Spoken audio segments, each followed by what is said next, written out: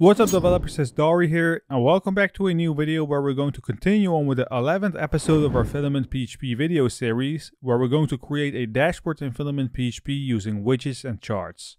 A dashboard is quite important in admin panels because it provides a quick and easy way to view relevant information and metrics in one place. They basically help to identify trends and patterns in data. Think about the average order price, the total number of users, and way more. All of these things are mostly visually shown through widgets and charts. Any FilamentPHP project ships with a dashboard page, where you will see two boxes.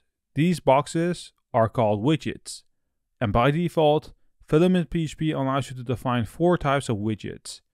It has a stats overview, which is a widget that displays any data, often numbers, as stats in a row. A chart widget, which displays numeric data in a visual chart. A table widget, which displays a table on your dashboard. And you can create custom widgets, which we won't cover in this episode. Quick note, widgets can also be placed right above your resource table. We won't be covering that in this episode, but it's good for you to know. Let's navigate to the CLI, because we're going to create our first widget with the help of Artisan, which will be a stats widget. So let's say PHP artisan make filament-widget.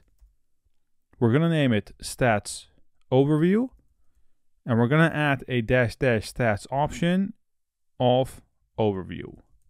It's asking us whether we want to add it inside a resource. For now, let's just hit enter because this is an optional option. And it will also prompt you with a question whether you want to create your widget in the dashboard panel or alongside other Livewire components. We're going to choose the dashboard panel. Now this command has created a new directory and class for us. So let's navigate back to PHP Storm, where you will see that a new widgets directory has been created inside the filament directory. Where right here you will find a stats overview class. Let me actually close off all the tabs that I have open. Alright. Now right inside of the class you will find a method named getStats, which returns an array of stats to be displayed in a stats overview widget. Now we can pass in a key value pair right here of strings, since we need to use the stat component. So let's use our stat component and use the make method. Now it accepts a label and a value. The label will basically be the title shown to you. So let's say total customers. And for the value, we're simply going to pass in 10K. Once we navigate to the browser and refresh our dashboard endpoint, you will see that we have created the simplest widget, which shows the total users, which is 10K. Now we could navigate back and replace our second argument, so the value, with an eloquent query. So let's say customer model, : count. Once we navigate back to Google Chrome and refresh it, you'll see that the total customers is equal to 1. And if we click on customers, you will see that that is correct. There are some additional information that you could pass into your stat components. Now let's see which ones you have. We're going to chain the first method, which is the description method. So let's say that the description is increase in customers. We can add a description icon, which will basically be a hero icon. So let's say hero icon -m-arrow -trending -up. We can add a color of the hero icon. So let's say color is success. And we can pass in the chart method. The chart method on a stat component allows you to display a chart along with the numeric value of the stat. The method takes an array of numeric values, which will be used to populate the chart. So let's pass in a couple random numbers. So give me a moment. All right. Once we navigate back to the browser and refresh it, you will see that we have improved our stat component quite well. Now by default, the stat will refresh every 5 seconds. So if you quickly create a user and navigate to the browser within 5 seconds, the counter will still be 1. Now I personally think that within huge applications where there are quite some queries, this could be customized and refreshed to, let's say, every 15 seconds. To update that, we need to overwrite a property. So let's navigate back to PHP Storm Now right above our getStat method, we're going to define a protected static optional string named polling interval, where we're going to set the value equal to 15s for seconds. You could even disable it completely, where you need to set the value equal to null, but that's completely up to you. And there's one more property that I want to cover, which is the protected static bool named isLazy, where I want to set the value equal to true. By default, widgets are being lazy loaded, which you can disable with this property. Now you could even place multiple widgets next to each other, where you simply need to create a new stat right inside of the array. So let's name this one total products, where the value will be product model, : count. We're gonna change the description method to it, which shows total products in app. We have the description icon, which will be hero icon -m -arrow -trending -down. The color will be something else this time, so let's say danger. And we have the chart, which I will actually copy from above. Now let's actually create one more before we navigate to the browser and refresh it. Well, let's say stat make pending orders, where the query will be order model, where the status is equal to our order status enum pending, and we're going to change the value method to it. And let's actually copy paste the description icon, color, and chart. Well, I actually forgot to change the count method on our query. Navigate back to Google Chrome, refresh it, where you will see 3 charts. The first one is the total customers, we have the total products, and we have the pending orders. Now let's move on to the second widget that we can create, which is a chart. And once again, a chart is a widget that displays numeric data in a visual chart. It allows you to identify trends and patterns in data, making it a useful tool for analyzing information. So let's navigate back to iTerm. Let's create a new widget by saying PHP artisan make me a new filament-widget named products chart, and we're going to add a -- chart to it. Right here, you will see that we have the option to create it inside a resource, or let's just hit enter. We're going to place it inside a dashboard panel, and right here, you will see that we have the option to choose between 5 different types of charts. For this example, let's choose a line chart, and you can modify this later on, so don't worry about it. Let's navigate back to PHP Storm. Let's open our newly created chart, which is the products chart. And right here, you will see one additional method, which is the getType method, where you can change the type of the chart. For now, we're simply going to stick to a line chart. So let's set it up inside the getData method. We're going to define a datasets, which is equal to another array, where we're going to pass in an array with data with key value pairs. So let's say label is equal to blog posts created. We have the data, which is once again an array with random integers. So let's add a couple values right here. And then right outside of our data set, we're gonna add the labels, which is also equal to an array. And the values right here are strings that represents the label for the x-axis of the chart, which in this case are the months of the year. So let's say January, February, March, April, May, and let's actually add one more, let's say June. If we navigate to the browser and refresh it, you will see that we have created a pretty cool chart, isn't it? The design has been messed up, but we will cover that in a bit, because I first want to show the data from the database. So let's navigate to PHP Storm. Now let's actually create a new method right below the getType method. Let's say private function get products per month. Well, let's type into it to an array. And I'm going to do this relatively quickly because this is just Laravel code and it takes quite some time to cover all the steps that we're going to perform. So we're first going to get the current time by defining a new variable named now and setting it equal to carbon, colon, now. We're going to define a new array, or let's say products per month, which is equal to an empty array. Then we're going to define a new variable named months, which is equal to the collect method. It ranges from 1 to 12, and we're going to map it. We need to pass in a callback function, so that's a function, parentheses, but we're going to use our variable now and our variable products per month. We do need to pass in a variable inside the function, which will be one single month.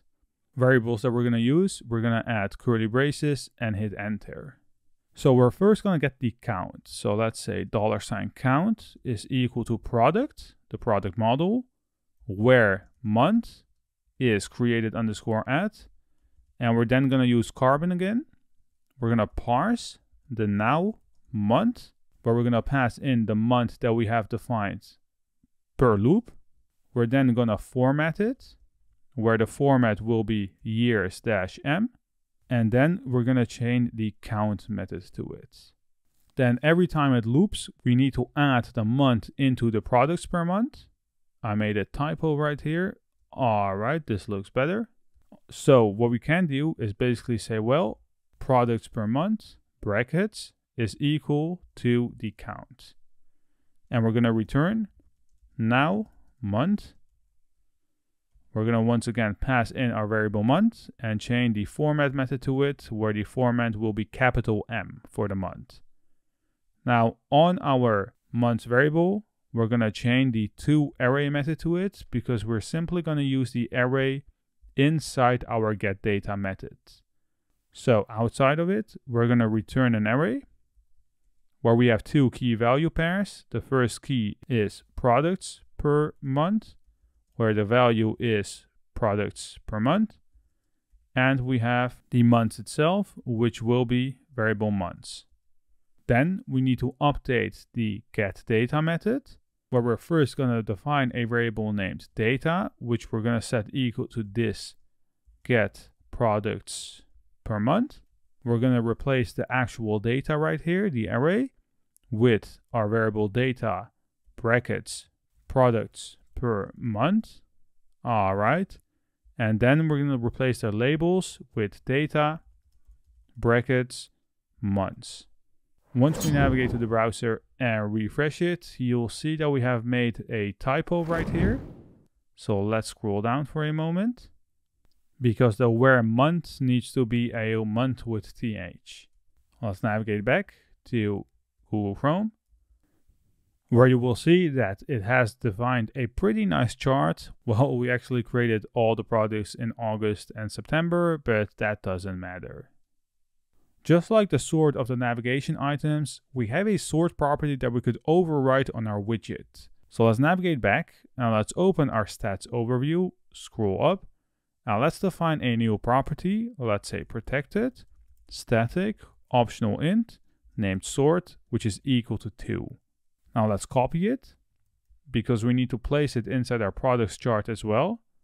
Right above our getData method, we're going to paste it, but the integer value will be equal to 3. If we navigate back to Google Chrome and refresh it, you'll see that the sort of 2 has been placed right above the sort of 3. Now I want to create one more chart where I want to show the product status in a bar chart, which is also pretty cool, I think. So let's navigate back to iTerm. Now let's perform a clear right here. Let's say PHP artisan, make me a new filament-widget. Let's name it orders chart --chart. I made a typo because it is chart with an H. All right. We're not going to create it inside a resource. It is for the dashboard panel. And this one will be a bar chart. Let's navigate back to Google Chrome. Let's open our orders chart. Let's paste in the sort that we have, which will be the same sort as our product sort, because we want to place them next to each other, right? So let's navigate back and say 3, where if I refresh it, you'll see that they have been placed right next to each other. Let's navigate back. because we need to focus on the getData methods, where I want to show the order statuses in a bar chart format. So let's define a new variable named data. Let's set it equal to the order model.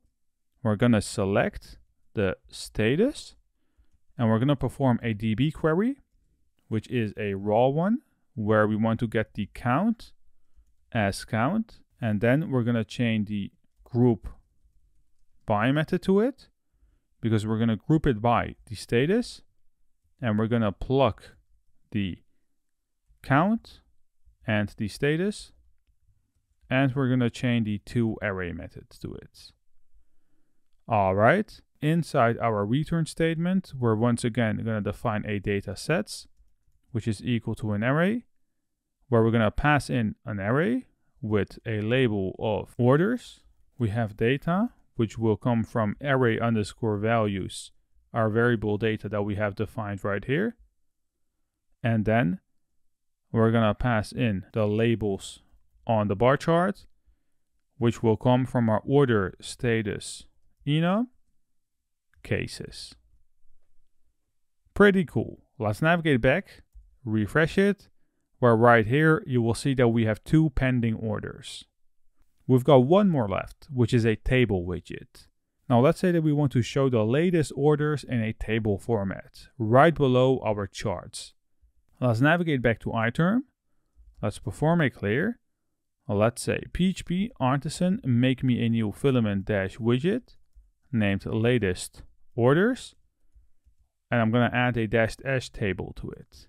We're not going to create a page inside a resource page. It is for the dashboard panel. And as you can see, it has been created successfully. Let's navigate back to PHP Storm. Open our latest order. We're first going to define the sort. So let's say protected static int $sort is 4. And right here, you will find the same table method as we have seen before within our resources. Now, before we define the columns, let's define the query first, which will set the query that will be used to populate a table, which will come from our order resource. And we're going to use the getEloquentQuery method right here. Then we're going to chain the default pagination page options method, which will set the number of items that will be displayed per page. In our case, we're simply going to pass in 5. Then we're going to chain the default sort method to it, which sets the default sorting of the table. We're going to say, look at the created_add column and sort it in a descending order. And then we're going to focus on the columns method, which will take an array of column objects. And I don't want to define it myself, so I'm going to open the order resource, scroll down to the table methods, and copy the text columns that we have. Navigate to my latest orders, paste it right here, navigate to the browser, or refresh it, scroll down, where you will see that the styling got a little bit messed up. But we can fix this by navigating back to our PHP Storm. Inside our latest order, define another property. So let's say protected int pipe string pipe array named column span, where the value will be set equal to full. If we navigate back, refresh it, scroll to the bottom, you will indeed see that it has been full spanned and the latest orders are visible. For now, I want to wrap up this video where we have created our dashboard using widgets, charts, and tables. This was it for today's video. If you enjoyed the content and you want to see more, please give this video a thumbs up. And if you're new to this channel, don't forget to hit that subscribe button.